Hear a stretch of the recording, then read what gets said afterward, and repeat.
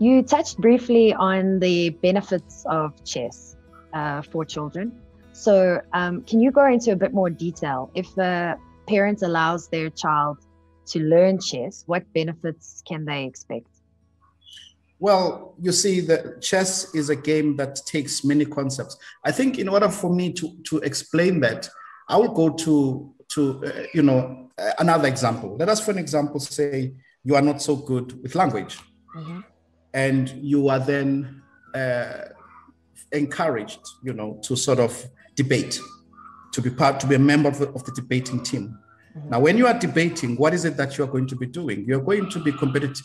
You'll be competing in a fun way, but to get yourself ready, you are going to have to learn certain language words. You're going to have to, know the meaning of languages. You're going to have to learn to think on your feet and argue and so on. So I think that, that is precisely what would be happening with chess, because first and foremost, I showed you the board, and the board is more like a Cartesian plane. Number two, the pieces themselves have got value. You've got a piece that is worth 5 points, a piece that is worth 3 points, a piece that is worth 9 points, a piece that is worth 1 point, and so on and so on, and you've got all these pieces. And when you are calculating as the pieces exchange, remember, before you exchange the pieces, you have to think, if I go there, that piece will take me and I will take back, right? And you are already having to calculate using mathematics in order for you to see who's up, who's down. But it's not just a question of mathematical value. It's also a question of strength. Sometimes the value itself is not absolute. The same way as in life, you would understand that the value is not absolute. So at some point you may trade a piece that is worth 5 points with a piece that is worth 1 point for certain benefits, right? So now you are starting to understand, you're getting the kid to understand the value and understanding the changing in value, So later on, you'd find that a piece may be, for an example, let's say a bishop in chess. There may be a bishop which is worth more than the other bishop for the mere reason of where the bishop is, or where the pawn structures, like, the structure of the other pieces means that this bishop has more value, will do more than the other bishop. So if I wanted to trade this bishop for the other bishop, that you would have in chess to understand the value of that, that this actually shows you, with things that are in the world dynamic, if you think about currency, why a certain,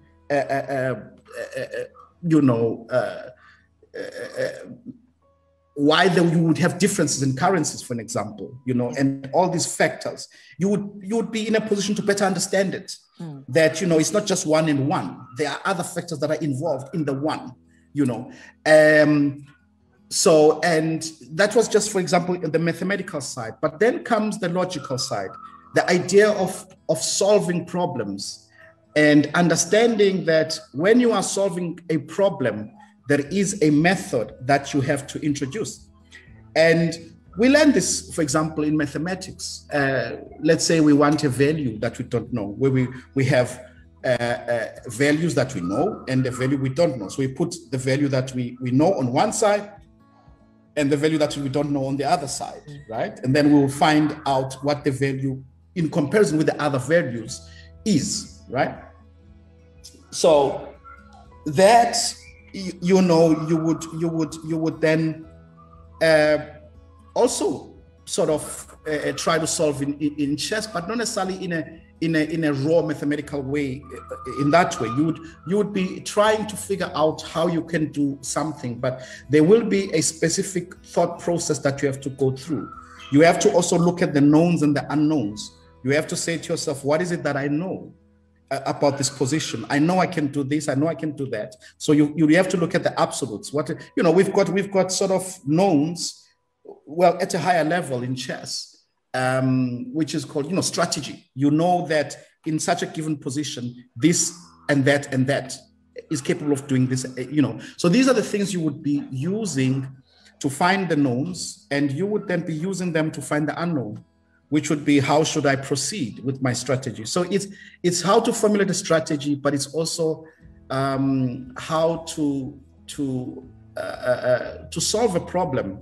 And there are many methods we learn in chess, solving a problem backwards, process of elimination, all of these problem solving ideas you are going to be learning, you're going to be learning in chess.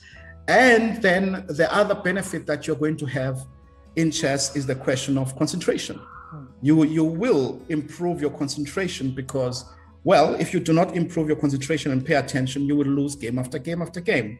That is clear. So in order for you to be competent, you are going to have to concentrate. But what does that mean? It means the information that has happened before, you're going to have to be aware of.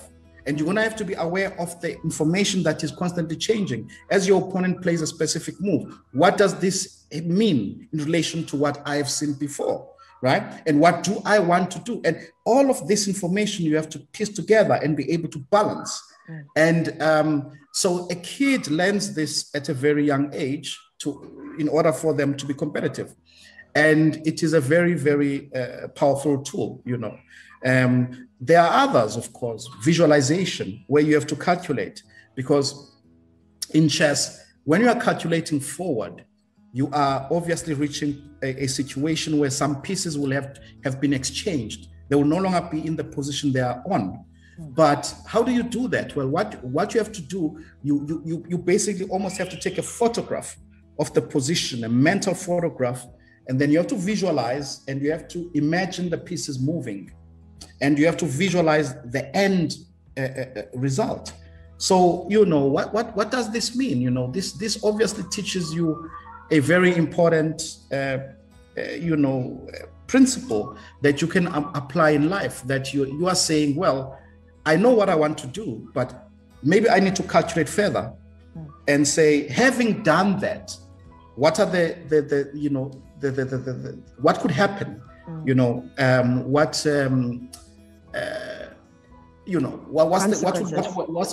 Exactly, and you'd have to go into it. And so I think that that would be of benefit to a learner who would take up chess.